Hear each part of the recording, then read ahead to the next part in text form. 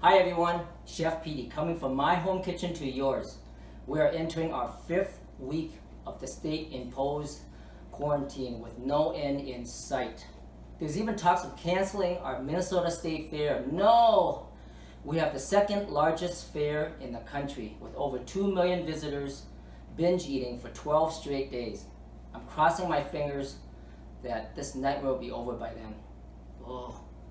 Okay, speaking of binge eating, today's segment is on the widely popular dish, orange chicken. Orange chicken is moist, citrusy morsels of tender chicken coated with a sticky, sweet, spicy glaze. It's super easy to make and it's so yummy for your tummy. I hope you're hungry. Let's get busy. Alright, we're going to start with the ingredients for the sauce.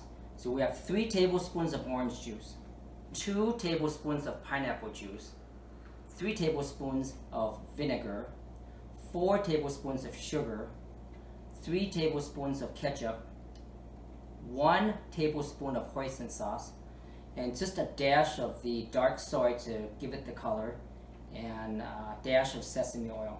It's about like 1/8 of a teaspoon. That will be a dash. 2 tablespoons of Kikkoman soy sauce, 1/8 teaspoon of white pepper powder, 1/4 teaspoon of ginger and garlic minced already, 1 cup of chicken broth. And if you don't have chicken broth, you can use water, but just add some chicken bouillon or chicken base to it. And then hot pepper oil to taste. So let's put the sauce together. Just basically going to combine all the ingredients together except for the ginger and garlic. We're going to do that later when we start heating it up. Alright, so put the orange juice in, pineapple juice, vinegar, sugar, ketchup,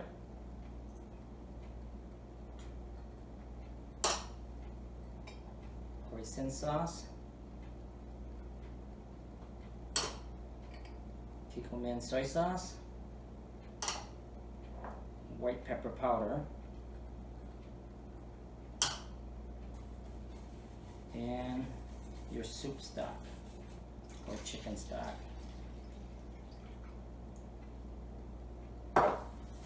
And just a dash of the dark soy. It's just basically made it for color. Don't need very much of it. And sesame oil.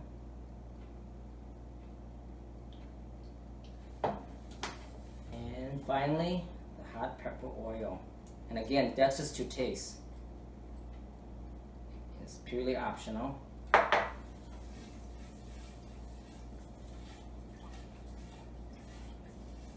Ingredient for the batter, I got 1 egg, 1/4 cup flour, 1/4 cup cornstarch, 1/8 teaspoon of baking soda, 1/8 teaspoon of baking powder, 1/4 cup of vegetable oil, and about 1/2 cup of water. We'll see if we need all that. Okay, so let's mix it up. Put the oil in, and the egg,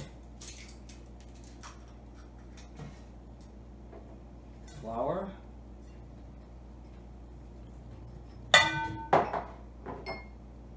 and the cornstarch, baking powder, and baking soda.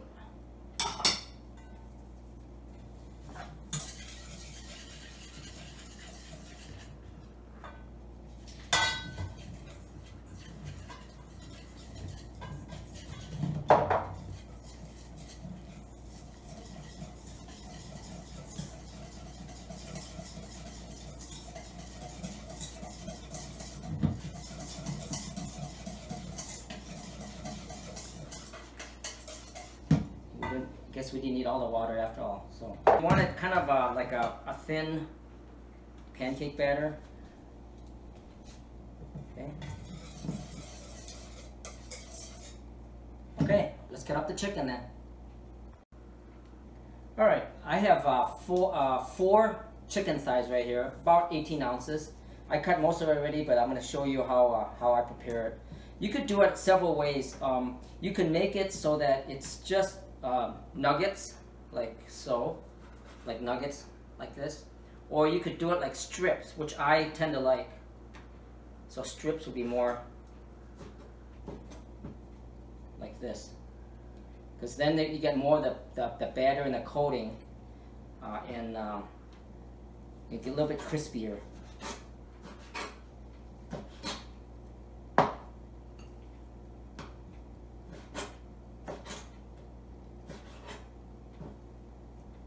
Alright, once you got the chicken cut up, you're just going to put on in flour.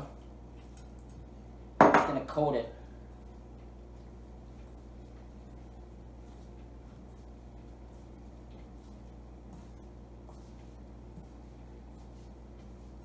Doesn't have to be real heavy, just maybe lightly coated. And now we're going to deep fry it. I'm going to put it in the batter.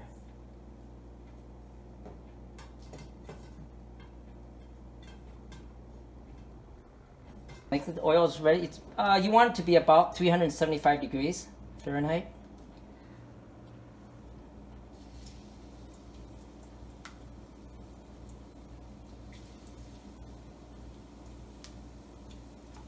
And just put it one at a time, and we don't want to overcrowd this because that'll really lower the temperature. Probably get about 8 or 9 of these pieces in, and we'll let that cook.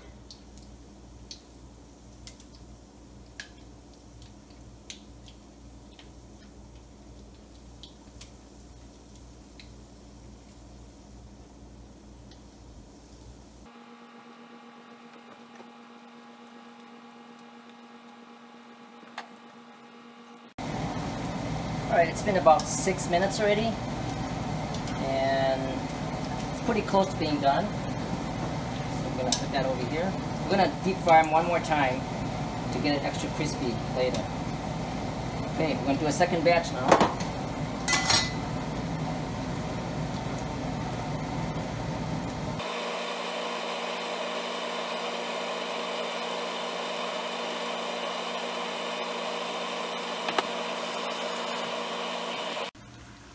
Okay, it's about 6 minutes, give or take, so I'm going to pull these out.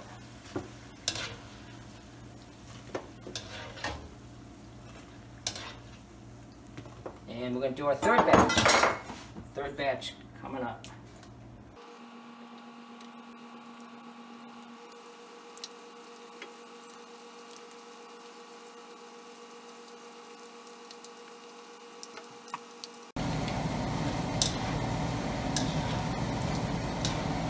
Right, this is about 6 minutes already, and I'm going to pull these out. What I'm going to do is I'm going to double fry the ones we had before. It's good to let them rest a little bit, and then this is what we're going to be eating today.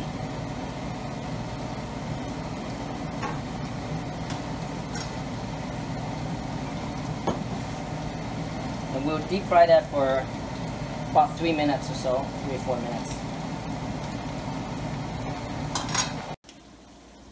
Alright, so this is pretty much ready.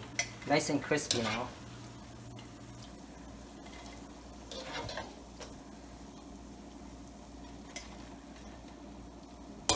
Now, with the rest of these, we can save it for at least several days. Stick it in the refrigerator and refry it when we're ready to eat again. Alright, we're going to get the wok heated up here. I'm going to put a 1/4 tablespoon of oil. Going to heat that up a little bit.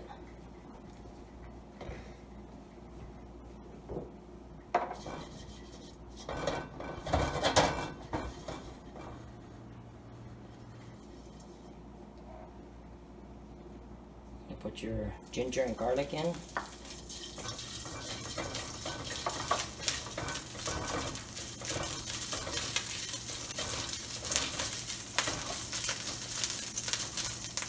it for about 20 or 30 seconds.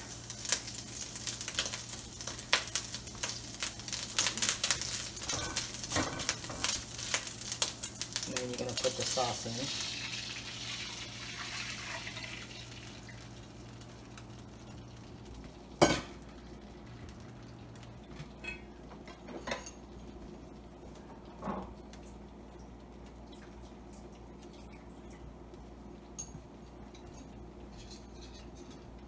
Okay, and while we're heating up the sauce, we're gonna toast the sesame seed, white sesame seed. You're just gonna toast it.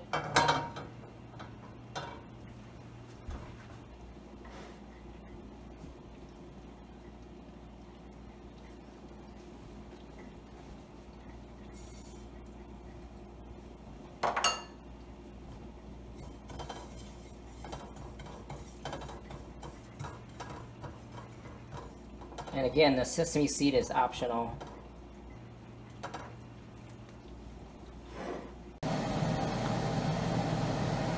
Once it starts to boil, you can put your cornstarch and water mixture. Just drizzle in a little bit at a time until it gets thick.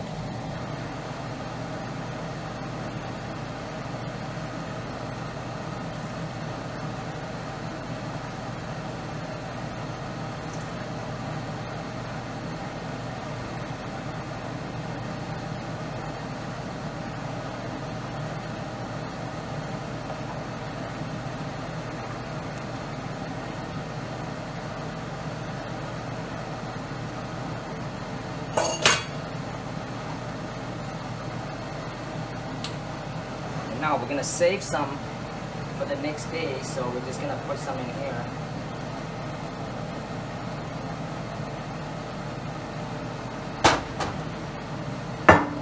Toss the chicken back in.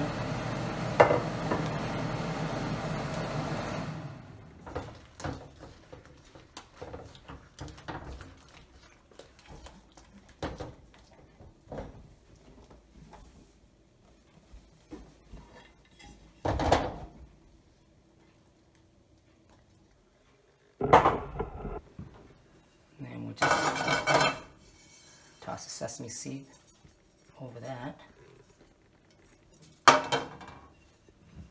And there you have it.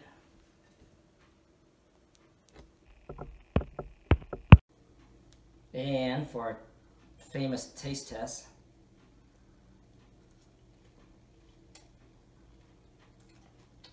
it's crunchy, sweet, spicy. It's excellent. I hope you get a chance to try it. Please comment below. I'd like to hear your comments. And subscribe, like, and share. Next time. Great, so a bunch of viewers are interested in buying these black t-shirts, Dragon House t-shirts. So if you're interested, please email me at this address down here, right there. And let me know what size and quantity you want. And then we'll try to get some and